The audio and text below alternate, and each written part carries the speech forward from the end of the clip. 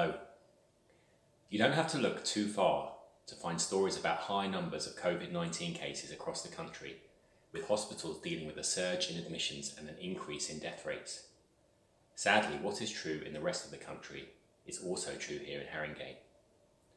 While the lockdown is helping to reduce the spread, it's going to take weeks to get the number of cases down to manageable levels.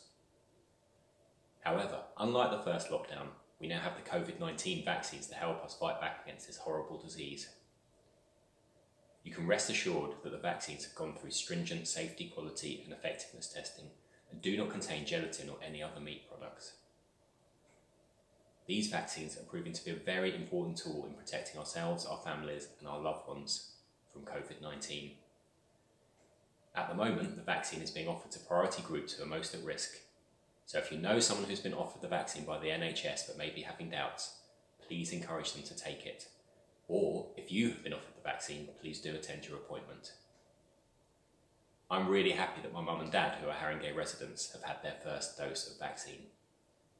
But we must all remember that 2 doses of the vaccine are needed and maximum protection is not achieved until at least a week after the second dose. Those who have already had their first dose must continue to follow government guidelines and take the basic precautions, which are wear a face covering, especially when in closed public spaces, keep interactions with others to an absolute minimum, keep socially distant from others when out and about, and wash your hands more often.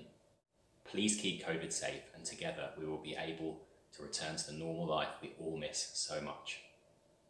Thank you.